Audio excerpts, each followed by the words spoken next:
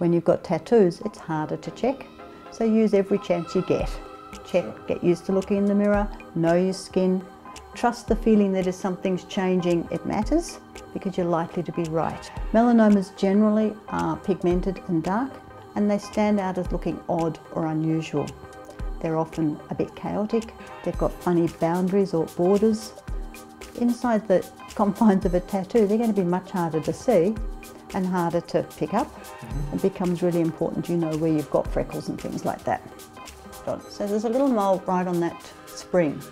Never noticed that one before? No, haven't noticed it, I get to play with it. Peer down at that, bring your eye up really close. Can you see that you can see the outlines?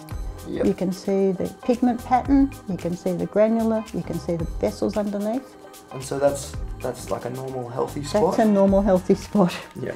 So if you've got one that's a lot bigger than the rest, or it's a funny shape, or it's asymmetrical, or it's got a bump where it used to be flat, know they're there. Yep. Trust the feeling of, does it look the same as it used to look? Doesn't look like there's more there, but other than that, no trouble.